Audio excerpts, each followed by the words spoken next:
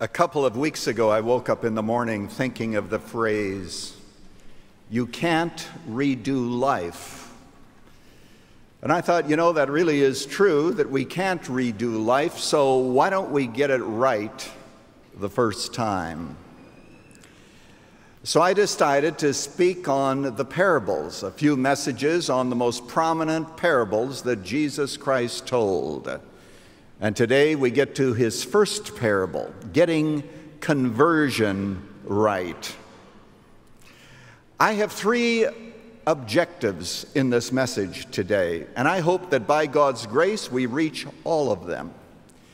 The first one is to help us to understand how conversion really happens, how a person is converted to Christ. And there's a great deal of mystery connected with it, of course, so we don't know everything, but how does it happen from our standpoint that people are saved? And another goal that I have is this, to encourage you to witness to others and to let you know that your witness for Christ is not wasted, even if it appears to be wasted, perhaps in the giving of it. And finally, I'm preaching this message because I want to confront you personally and ask you whether or not you have really been converted. A couple of years ago, when we took a tour to the sites of the Apostle Paul, we were on a Greek island, I forget which one it was, and I saw this big sign that said, "Genuine fake jewelry." Seriously. In fact, Rebecca took a picture of it. And I asked somebody, "Genuine fake jewelry?" They said, "Yeah, that's a perfectly good sign." They said that everybody knows that what is sold here is fake, but there are some that are more fake than others. So this is genuine fake jewelry. So I want you to know that one of my goals is to confront you with the question of whether or not you are a genuine fake or an ungenuine fake Christian. However that comes out, I want you to be a real Christian, born again, converted. Now, the parable that we are looking at is in the 4th chapter of Mark chapter 4, where Jesus is speaking to the disciples. We must understand that according to verses 10 and following, he gives an explanation as to why he speaks in parables. And he says he does that for two reasons. First of all, to conceal truth from those who rejected him and are not interested in the truth anyway. If we were to read the 3rd chapter, we discover that Jesus, after doing many miracles, was accused, actually, of being demon-possessed. They said that he is possessed by Beelzebul. This is in chapter 3, verse 22. He is possessed by Satan. What a conclusion to come to. And so what happens is Jesus begins to withdraw from the multitude to spend time with his disciples who accepted him. And yet he's speaking to a large crowd here when he gives this parable. And for those who are interested in the truth, it will lead them to more truth. For those who are disinterested in the truth, it will simply confuse them and turn them off.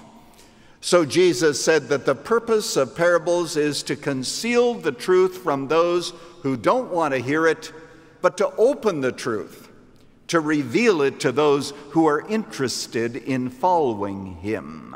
So it has a twofold purpose, a purpose of instruction, but also a purpose of judgment. Now, there are dozens of parables.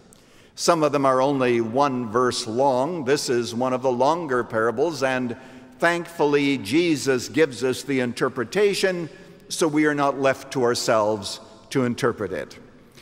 But it's one that we have heard read, but I shall read it again, picking up in verse 3 of chapter 4. Listen, and by the way, that becomes so important, because Jesus is going to say, "He who has an ear to hear, let him hear." There are some people who get it, and there are some people who don't get it. And listening means that we actually hear and understand. We don't just simply hear words. So, in the words of Jesus, listen. A sower went out to sow, and as he sowed, some seed fell along the path, and the birds came and devoured it. Other seed fell on rocky ground where it did not have much soil, and immediately it sprang up because it had no depth of soil. And when the sun arose, it was scorched, and since it had no root, it withered away. Other seed fell among the thorns, and the thorns grew up and choked it, and it yielded no grain. And other seeds fell into good soil and produced grain, growing up and increasing and yielding 30-fold, 60-fold, and 100-fold. He who has ears to hear, listen carefully. He who has ears to hear, let him hear. Please listen carefully, because Jesus urges us to. Now, when the disciples were alone, they asked him about the parable. And he says in verse 14, the sower sows the word. So now we're going to interpret the parable. First of all, about the seed itself. The seed is the word of God. The gospel that Jesus Christ was proclaiming, the message of the kingdom that was breaking in onto Satan's kingdom and rescuing people from the grip of Satan and his power. It is the word of God. And if you ask the question what you need to know in order to receive the word, that will become a little clearer later on in this message. But notice that the seed is the word of God. The Bible says in 1 Peter chapter 1, verse 23, that we are converted not by corruptible seed, but by incorruptible seed, by the word of God, which lives and abides forever. The word is a seed because the word has life. You hold seeds in your hand, and when you plant them, they grow and they reproduce themselves. Why?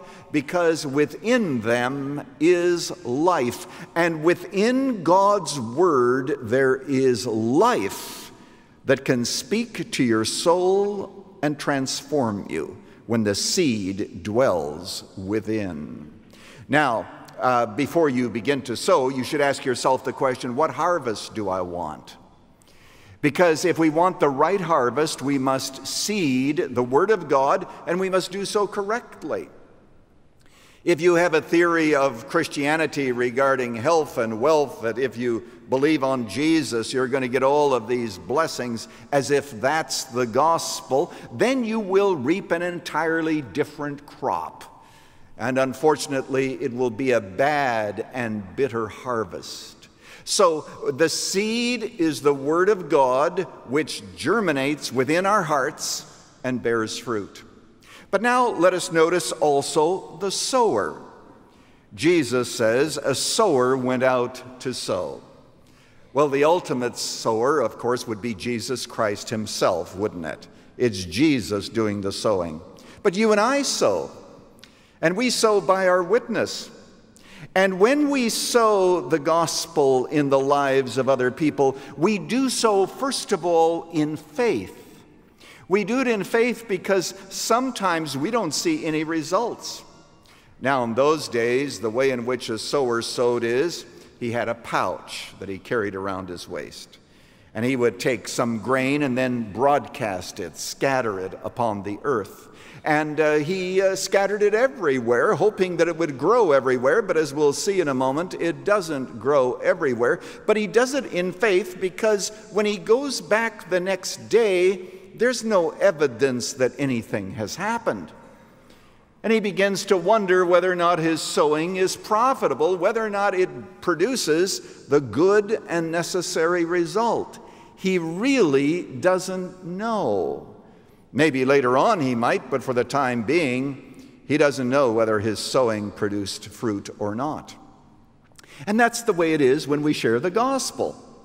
That's the way it is when we preach and we teach. We don't necessarily see evidence that what we are doing is transforming lives, but we are trusting and believing in faith that in God's good time, lives will be changed and transformed.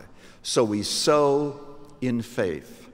You know, when we were building the CLC, the Christian Life Center, it was easy to measure growth. It was easy to see what we were building.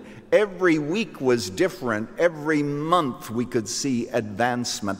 But it's not quite like that when we're dealing with people, is it? We don't see the changes. They may be imperceptible, and those changes may be in the future.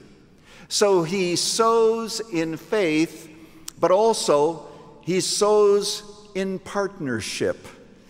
You remember the Apostle Paul said in the book of 1 Corinthians, there was an argument in the church as to who was greater, whether it was Paul or whether it was Apollos. Apollos apparently was a great orator, and people loved to hear him preach.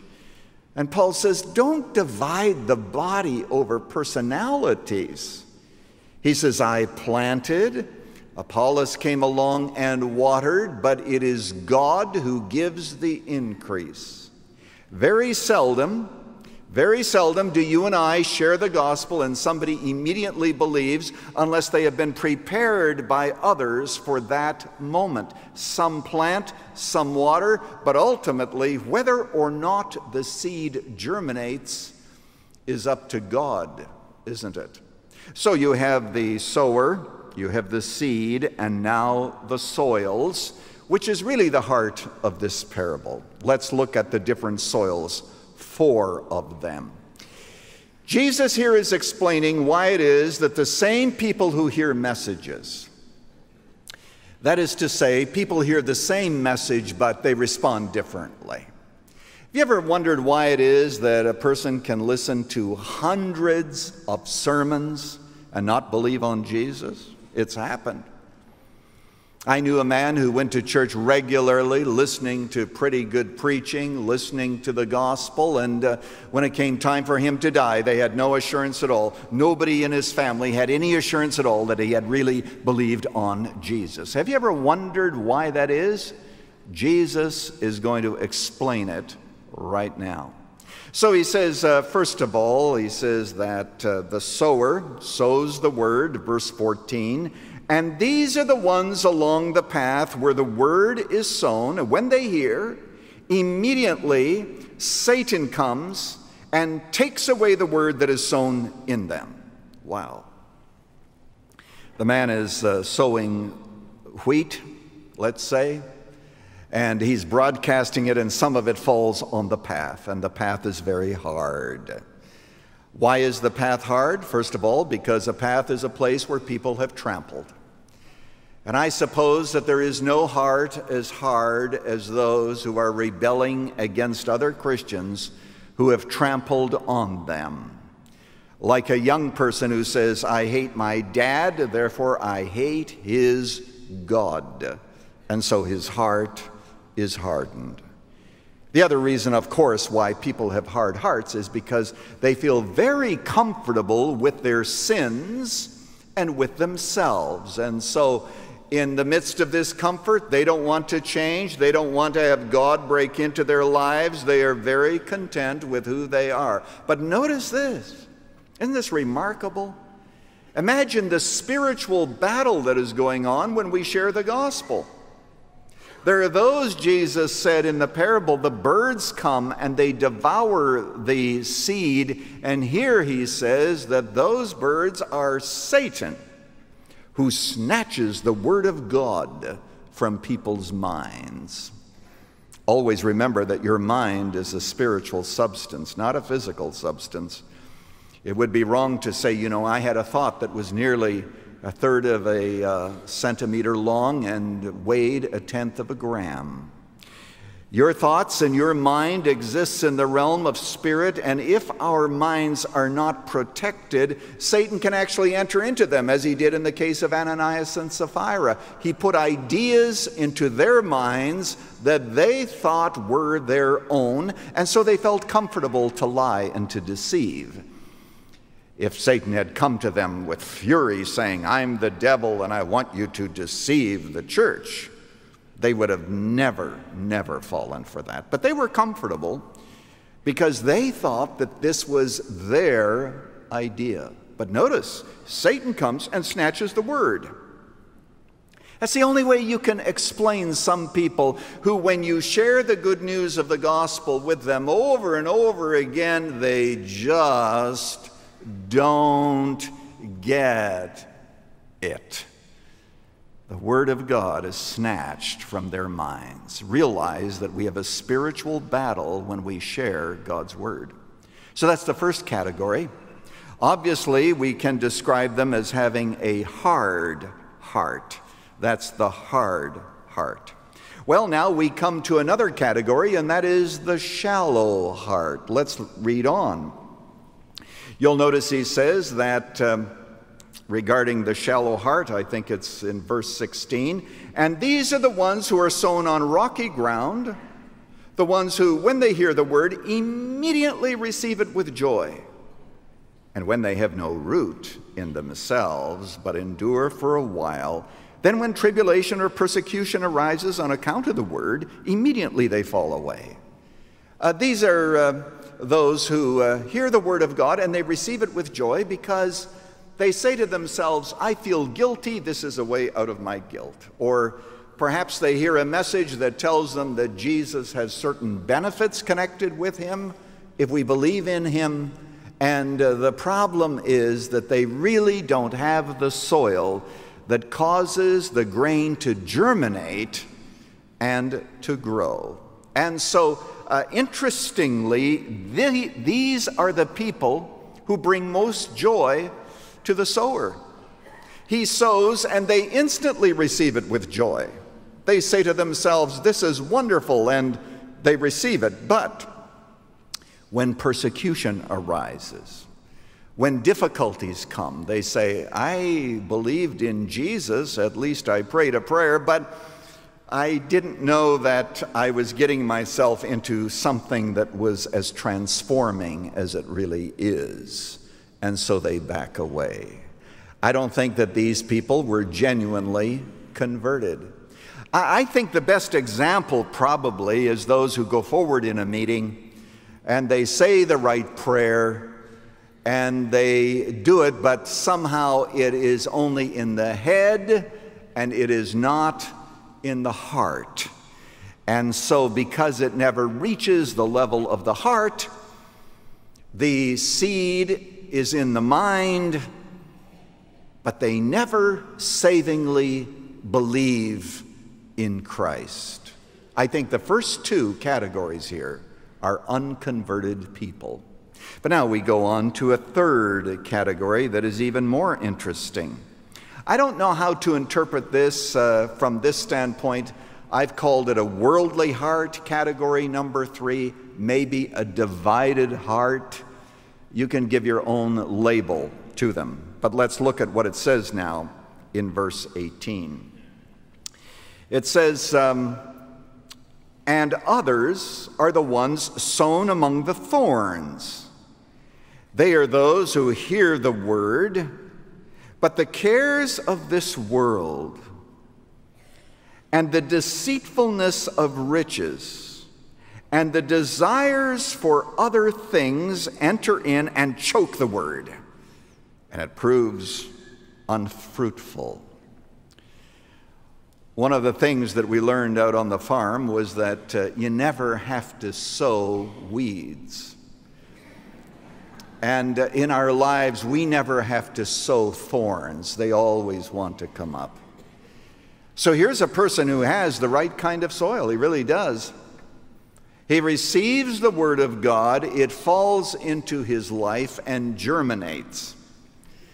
Now, I differ from most interpreters at this point because most people, most commentaries that you read will say that these people also are not true Christians. But I've known Christians who fit this category. Jesus doesn't want us to build a whole theological case on these parables. He's after a certain point. But you'll notice that what the thorns are the cares of this world. The cares of this world, yes, true believers, but just continuing to earn as much money as they can. You'll notice the deceitfulness of riches. Deceitfulness of riches, because remember, money makes all the same promises God does. The desire for other things consumes them. And it's not that riches are wrong or the desire for other things, but it becomes so all-consuming that God is crowded out, and they give him the leftovers, and they're not fruitful. Now, I believe that every Christian bears at least some fruit, but there are some Christians who, I might say, bear very little fruit of the Spirit because they are overwhelmed by the cares of this world, the deceitfulness of riches, and a desire for other things. And so their lives are basically unfruitful. Maybe it is true that this category has never really believed on Christ, even though the word seems to have germinated. But ask yourself as a Christian, is this a picture of who you are? Ask yourself that. But now we come to category number 4, and that's what we've been waiting for, isn't it? But those, verse 20, that were sown on the good soil are the ones who hear the word and accept it and bear fruit 30-fold, 60-fold, 100-fold. Now, you know, I was born on a wheat farm. We had some cattle, but primarily we grew wheat and some oats, maybe also some wild oats at times, at least my brother. But I know something about planting.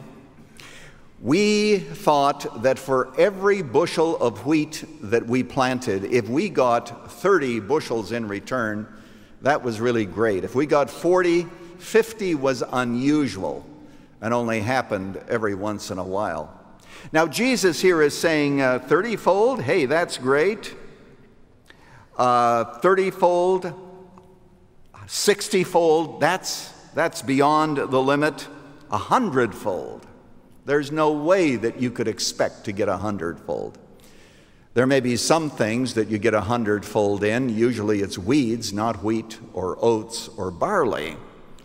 But Jesus said that the life where the soil was good doesn't mean that we as humans are good. It means that the soil received a wonderful welcome and was deeply rooted. That soil bore fruit. And by the way, that's the only soil that really has the assurance of salvation. It's the only real evidence that you and I have that somebody has been converted when they become fruit-bearing Christians. And we begin to see evidence of the new life that God has implanted within them. Now, what I'd like to do is to give you 3 lessons that I hope that you never forget. It's easy for us to forget, but don't let Satan snatch this out of your mind. First of all, notice this, that even though all of the soils received the same seed, only one really bore the fruit God intended. And that means that there are degrees of receptivity for the Word of God. Today I'm preaching to a lot of people here at the Moody Church, many who have joined us by way of the internet. This message is going to be on the radio, God willing, and will be heard by many thousands of people. And there's going to be a variety of responses. Some are going to say, yes, I get it. I understand. And those are the Christians who say, I know that my roots are real, that the gospel has done its work in my life. Others are going to blow it off and simply say, we've heard all this before, and they are uninterested because their hearts are hard. This past week I met a man who debates atheists. I wish I had met this man a few months before I debated an atheist a few months ago. And he said this, he always asks atheists this question. I love it. He says, if I ask you 2 questions, will you give me an honest answer? And they say, of course, yes. And the first question is, will you give me an honest answer to question number 2? Every atheist, of course, says yes, because remember, atheists also are created in the image of God, and because they're created in the image of God, they have a sense of morality, a conscience, etc. Their conscience and their morality did not come from atheism, but it comes from the fact that they are God's special creation in His image. So they always say yes. And then he asks them this question: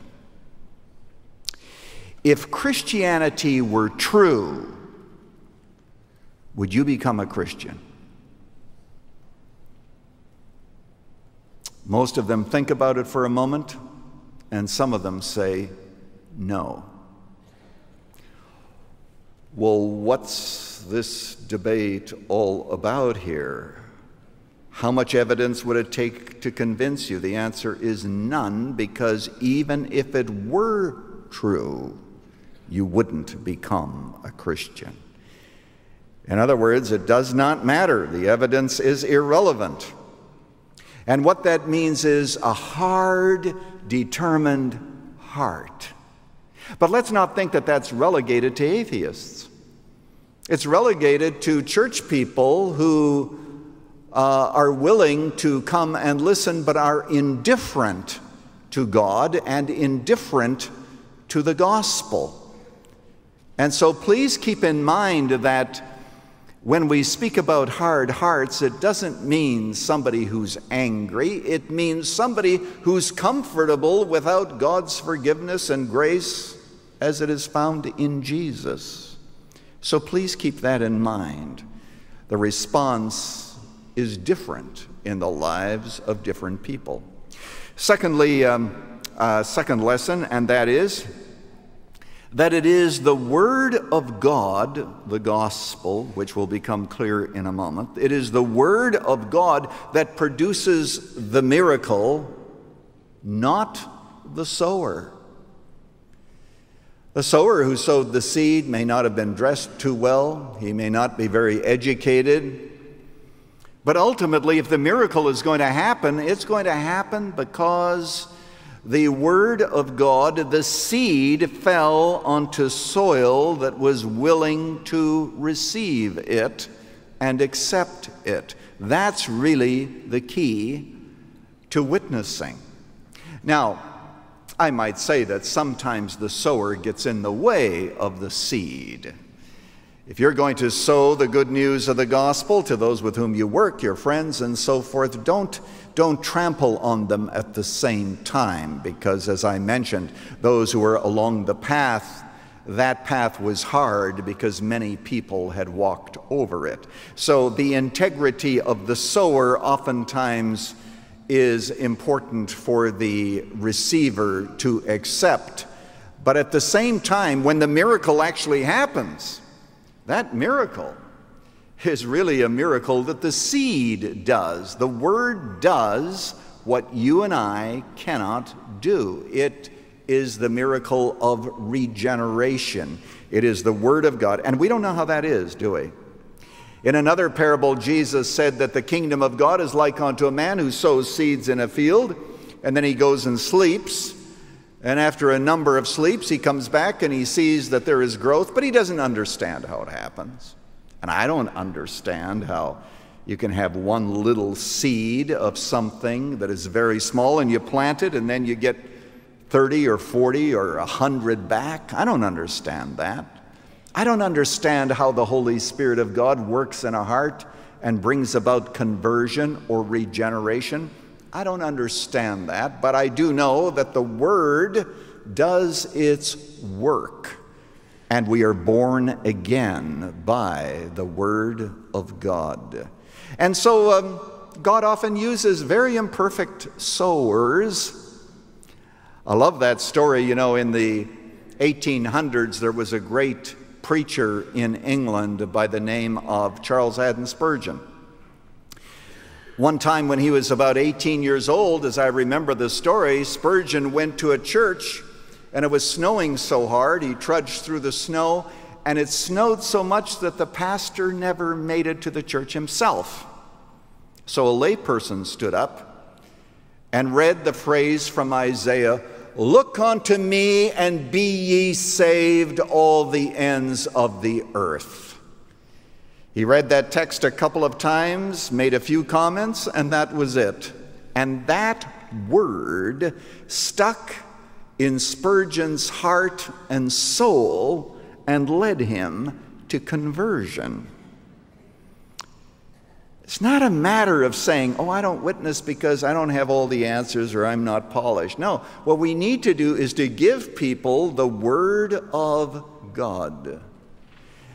Now there's a third lesson. Only God can take the soil and change its consistency. Only God can really take the soil and change it. Because a question you should be asking in this message is, what about the hard soil? Can it ever be plowed so that it becomes soft and pliable? The answer is yes. We should never think that somebody is locked into hardness. God is able to take soil and change it. Now, one of the things I learned, and Colin Smith preached on this passage and he brought it out, and I totally agree with him, is that in those days what they would do is to seed the Word of God, or seed the seeds, I should say, and broadcast it over a piece of land. And only after that did they plow it. They didn't plow it ahead of time. They plowed it afterwards. And so they plowed it under so that it would begin to grow. Now here's the reason why you and I should be witnessing and sharing the Word of God. Is that as we give it out to people, we have no idea when God may decide to plow, whose life He may begin to plow up, so that they can receive the Word of God. Maybe they can't when we give it to them, but the time may come when they will. And how does God do that? Well, I don't know all the ways that God does it, but I do know that there are times when a person feels as if he needs God, maybe an awareness of God. It may be tragedy.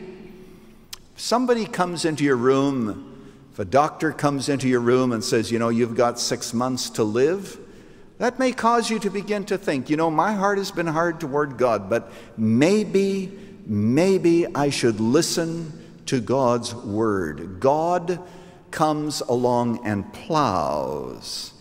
And the reason that you and I should sow seed is we do not know where He will plow next. Now, sometimes God goes ahead of us and prepares the soil so that when the Word comes, it falls into good soil immediately.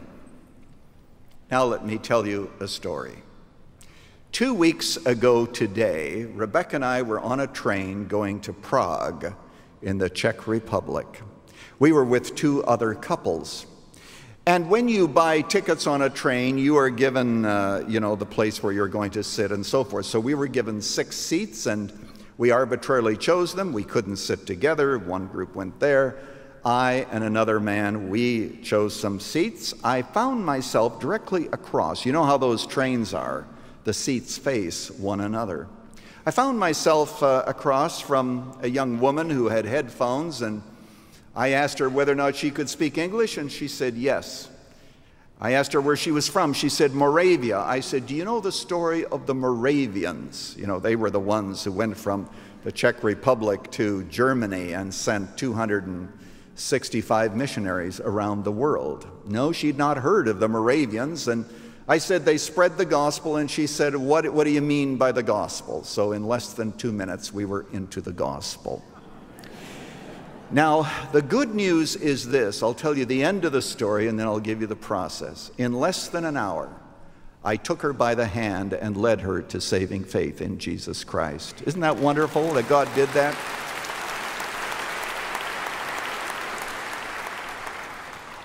For all I know, she may be listening today because I encouraged her to join us here at the Moody Church online. But here's what I discovered. First of all, most of the time was spent helping her to see why she was a sinner who needed a Savior. Now, she was open to God, but thought that she could find God just within her, the God within.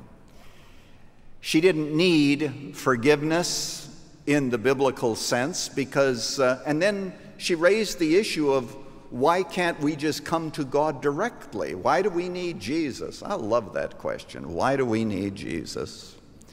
And so I explained to her why you can't go to God directly. You can pray to him, and he may answer your prayer, but the way in which he'll answer it is he'll bring Jesus into your life in one way or another very quickly, because Jesus is the mediator between God and man and the only one qualified to take away this issue of sin. Now, she said she was defining sin as the big things, murder, theft, etc., etc. When I began to help her to see that our nature was corrupt, I said, we as human beings are something like fish in a sea that say, I don't see any water. Where's the water? What do you mean by water? And you're swimming in it. So that helped her along the way. But here's why I tell you the story. God prepared the soil. She said a year ago, and it's a year ago this coming month, she was walking along a pier and fell down. And she said there was blood for 2 meters. I'm not sure exactly what all that meant, but she was picked up basically for dead. She was taken to a hospital. And in the hospital, after being in a coma for I forget how many hours, she recovered. But the doctor said that she should be written up in the Guinness Book of World Records because they have no idea why she lived. As a matter of fact, when she was there in the hospital, her soul left her body so that she could see herself lying there from the corner of the room, which helps us to understand the separability of the soul from the body. But she came back to life, and she said that there were people who came into her room just to look at her and to say, we don't understand why you are alive. So she said to me, why didn't I die? Oh, love those questions. I took her by the hand and said, you didn't die because you weren't ready to die. God knew that at some time I would sit across from you in this train and explain to you how you can come to saving faith in Jesus Christ and be ready to die. So afterwards, she was ready to. Struggling, of course, with how to pray. So I explained the prayer that I would pray in detail, what she was admitting to, that she was a sinner, that she couldn't save herself, that Jesus died for sinners, and that he made a path to us so that he could take away our sins and give us the righteousness of Christ. I said, would you like to believe on Jesus? She said, that would be wonderful if you'd help me too. Now, only time will tell whether or not she fits into soil A. I know for sure that she isn't in the first soil because her heart was not hard. I trust that she did not belong to soil number 2 that received the word with gladness. I hope that she fell into good soil, and I received an email this week from the folks in the Czech Republic with whom we connected that they have followed up with her. They've connected with her a couple of times by email and are helping her to find a church in Prague and to be discipled. I hope and pray that she will be the 4th soil that bears fruit forever. But I tell you that to let you know that God went ahead and he plowed the soil, and he brought into her life circumstances that made her ready to believe on Christ. And maybe today, those of you who are watching by internet or listening on the radio, or those of you here in the sanctuary of Moody Church, God has brought you to this moment, to this hour, for this reason, that you might savingly believe on Christ, that the Word of God coming into your heart might be so received that it creates the life of God. And you'll begin to love Jesus. You'll begin to display the fruit of the Spirit, love, joy, peace, etc. And you'll say to yourself, surely I know God. And the fruit that you will bear, you'll never see here on earth. That guy who led Spurgeon to faith in Christ because of that 1 or 2 sentence sermon that he preached, he had no idea that that 18-year-old in the congregation was going to be one of the most famous preachers in history. You have no idea the impact you have when you sow the seed. Get your colleagues at work to read the book of John and just say to them, even if you don't believe it, read it and ask yourself, who is this Jesus anyway? Get the word in their hearts. God will come along and plow the field, and someday they'll bear fruit 40, 60, or 100-fold. Did God intend this message for you this morning? I hope so. To encourage you to share the word, or for those of you who are not sure, to bring you to openness and receive Christ. Would you join me as we pray together? Father, today we thank you. We thank you for the gospel. And I pray, Father, for those who perhaps fit into category number 2 or 3. They've received the word, maybe even with gladness, or it is growing among the thorns, and we don't know whether they're converted or not, and they don't know whether they're converted or not. Today, Father, open their hearts to the gospel. And even as I prayed with a 32-year-old young woman on a train, I pray that in this moment, you can repeat this prayer after me. Father, I know that I'm a sinner. Today, I understand that Jesus is a Savior,